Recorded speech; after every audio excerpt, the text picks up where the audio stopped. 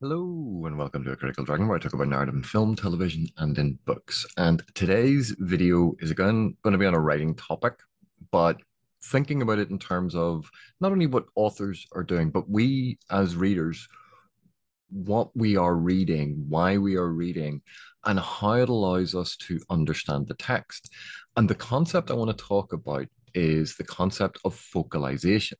Now, my good friend and erstwhile nemesis, Dr. Philip Chase, had asked me to sort of explain a bit more about focalization.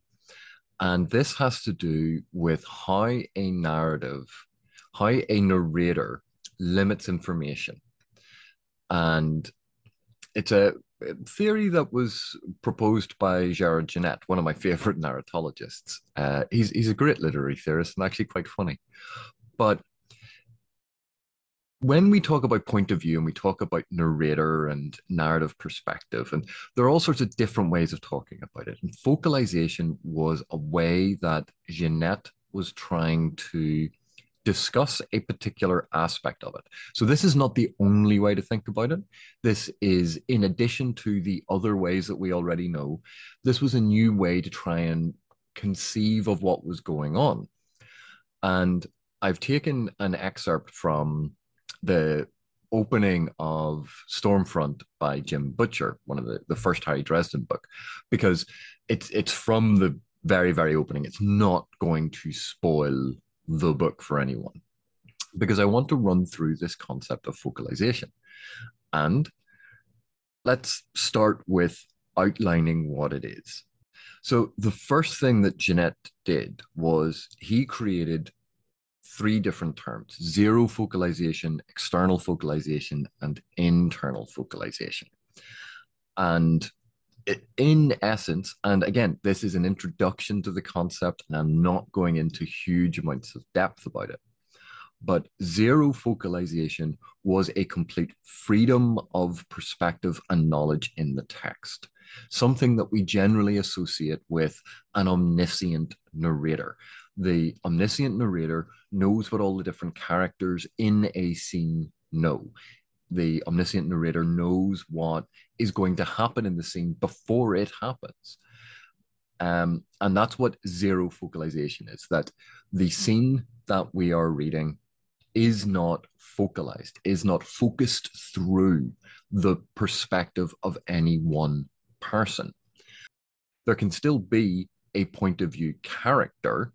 So, for instance, a Jon Snow chapter, but there can still be an omniscient narrator. And you can see why Jeanette was trying to articulate this, because quite often, if you think of A Song of Ice and Fire, there's a Jon Snow chapter. So who is the narrator of that? Well, Jon Snow.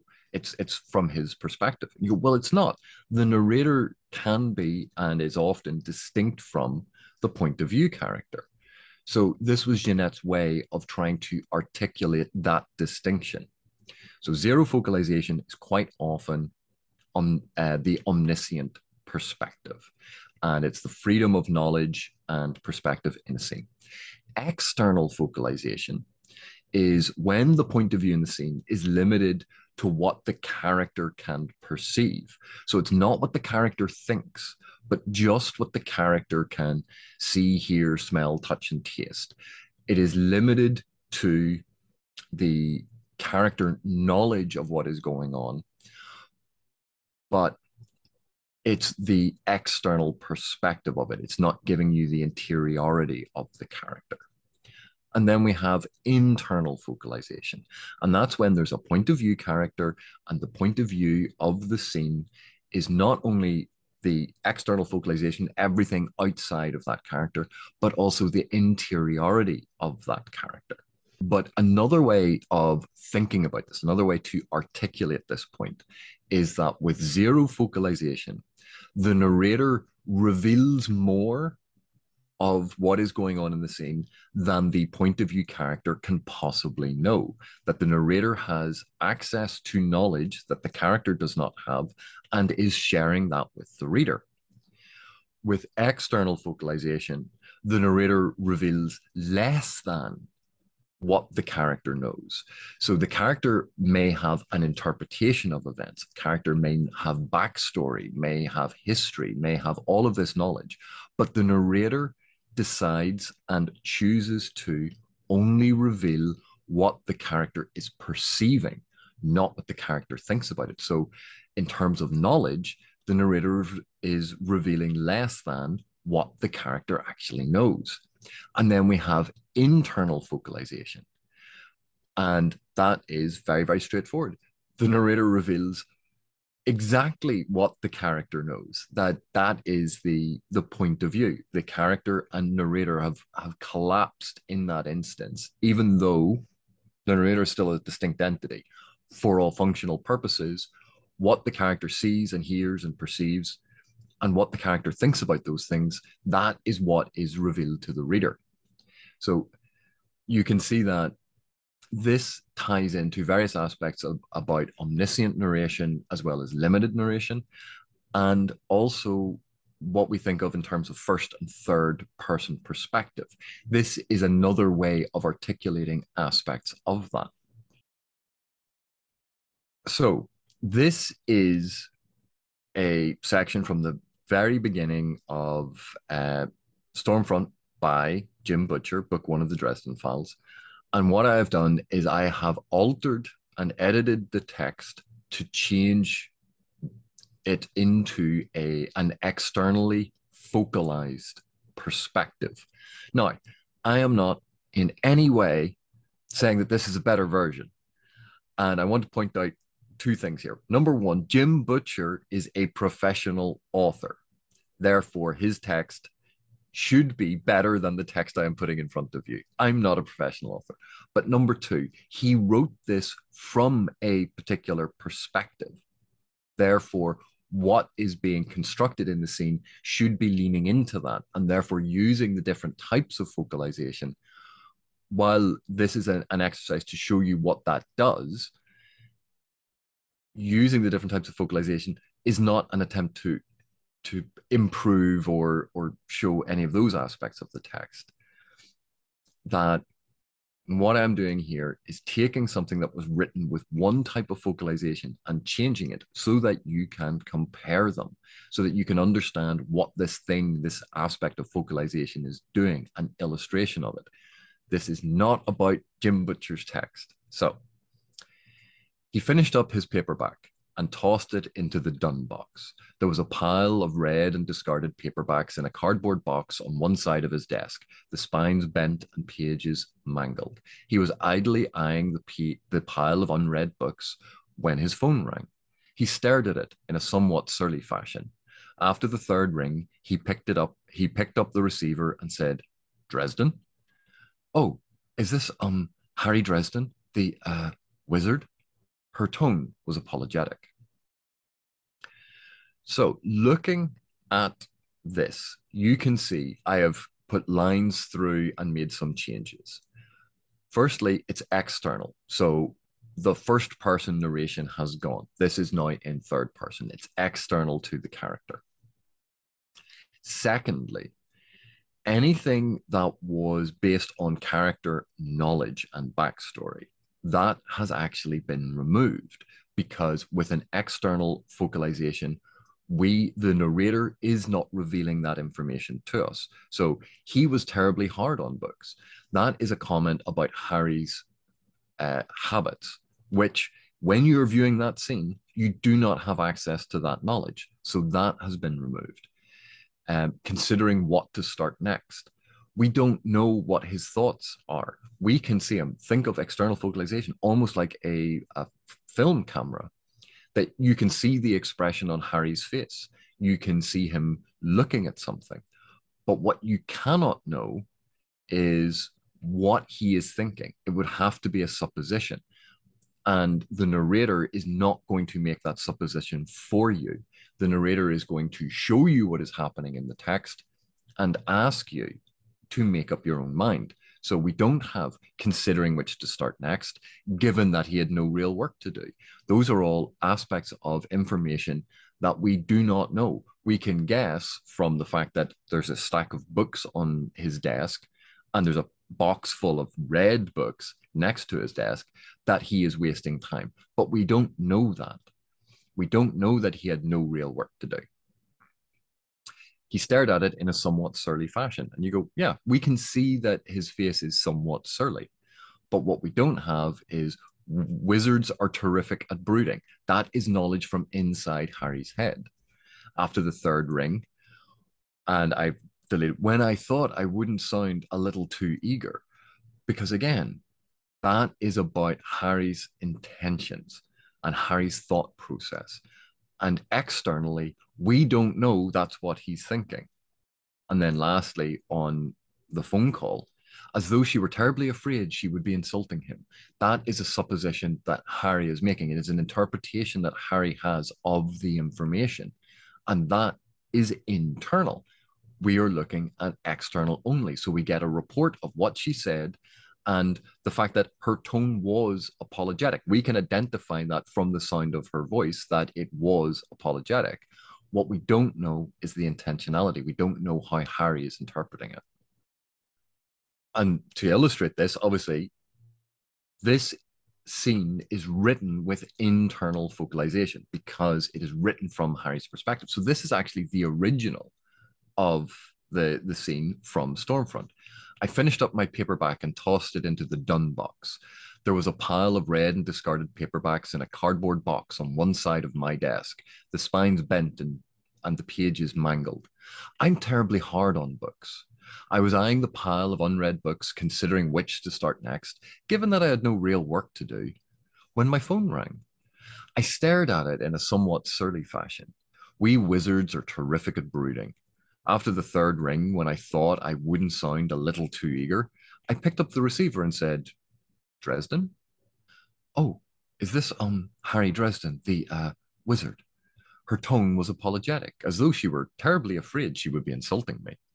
And we can see we are, yes, it's first person, but we are directly behind Harry's eyes. We are living his experience, but we also have his knowledge. We have his interpretation of these things. So now we're getting his commentary on stuff because this is focalized through that internal perspective. We have access to his interiority. And now we have zero focalization. Harry finished up his paperback and tossed it into the done box. There was a pile of red and discarded paperbacks in a cardboard box on one side of his desk. The spines bent and the pages mangled. He was terribly hard on books. He was eyeing the pile of unread books, considering which to start next, as he had no real work to do, when his phone rang. He stared at it in a somewhat surly fashion. Wizards are terrific at brooding. After the third ring, when he thought he wouldn't sound too eager, he picked up the receiver and said, Dresden? Oh, is this, Harry Dresden, the, wizard? Monica asked. Admittedly, not her real name. Her tone was apologetic. She was nervous and she was terribly afraid. Now, oh God, I have a typo in this. Now you can see that this is basically the same thing. I've kept the zero focalization is the narrator has access not only to everything that Harry knows, but also access to everything in the story, in the narrative. The narrator knows everything that's going on. And so what I've done just to illustrate that, because zero focalization here is allowing us to dip in and out of Harry's mind and anyone's mind. But if we look at that last section, her name, Monica, is given before Harry can know it, because the narrator knows who Monica is. Harry doesn't. When Harry picks up the phone, we saw that in the internal focalization. The caller is female and unnamed because Harry doesn't know her name. But here, because the narrator is omniscient, Monica's name is given. And not only that, the narrator then comments on it and says, admittedly, not her real name, telling the reader that yes, this person is going to be called Monica, but that's not her name. And it is additional information that Harry is not aware of, that Monica has not revealed, that is not revealed in the text, but the narrator knows. So the narrator can choose to add in information that Harry is unaware of. because this is separate to Harry's experience. While Harry is the point of view character and we're experiencing the story as he moves along it, the narrator can give the reader at any point information from any other part of the narrative, any other part of Harry's backstory, because the narrator is omniscient and is not tied to Harry's perspective. Yes, the narration is following Harry, but it is not specifically tied to just what Harry can see or just what Harry thinks. So in those examples, you can see that with the zero focalization, there isn't supposition on the part of the narrator. The narrator knows these things and says that, yes, she was nervous. Yes, she was feeling these things. Yes, that is not her real name, and that she's going to claim that her name is Monica. The narrator knows all of this information and is giving it to the reader. But now, again, Jim Butcher, professional author, AP, not a professional author. This is putting in very obvious things so you can see what I'm talking about, not putting in things that I think are better or this is how it should have been done. I'm trying to illustrate the concept, because you would look at that and go, why would you give away Monica's name then and also give away that it's not her real name? You wouldn't. It's a mystery that Dresden is trying to solve. You wouldn't give away a lot of this information early. But depending on the style of narrative, you might want to do that. Think of books by Jane Austen, where the narrator is very past remarkable, where the narrator makes comments about other people, where the narrator has judgments and evaluations about people and is actually quite, snarky at times. And that is using an omniscient narrator who knows all of these things and is telling the story to you. So even though each chapter will be following a specific moment or event, the narrator can choose what the reader is going to see, what information is given to the reader. The information is not tied to who is in the scene. With an internal focalization, the narration would be tied to, much as it is in first person, what that person is experiencing and how they feel about it. And with external focalization, yes, you choose a point of view that you are going to follow, that you are tied to, and you're limited only to the external stimuli of that character. So you can see how these are related techniques to choice of perspective, to narrative style, to the style of narration. All of these things are different ways of articulating and highlighting different aspects of the writing. It's not that you go, oh, I'm just doing this one thing. These all relate and interrelate to each other. And understanding different ways of looking through it helps us as readers understand what is happening on the page.